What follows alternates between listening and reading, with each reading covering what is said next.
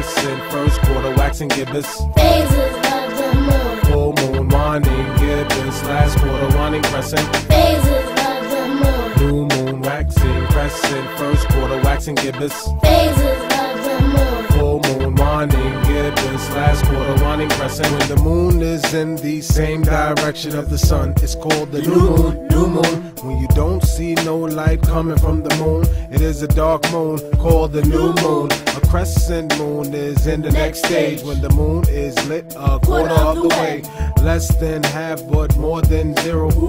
This is called the crescent moon. True. Now a quarter moon's a half moon. You see a half moon's a quarter moon. Quarter moon's a half moon. They call a half moon a quarter moon because it made a quarter of its turn around the earth. You see half of the moon lit up, and I know what you're thinking, but it's a half moon called a quarter moon.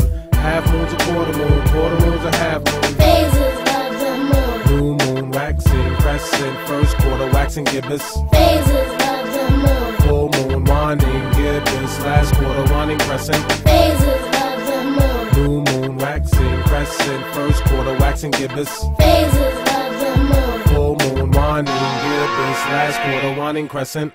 Now the gibbous moon is a little more full, but not all the way full. The lit up part is between a full moon and a half moon, called the gibbous moon.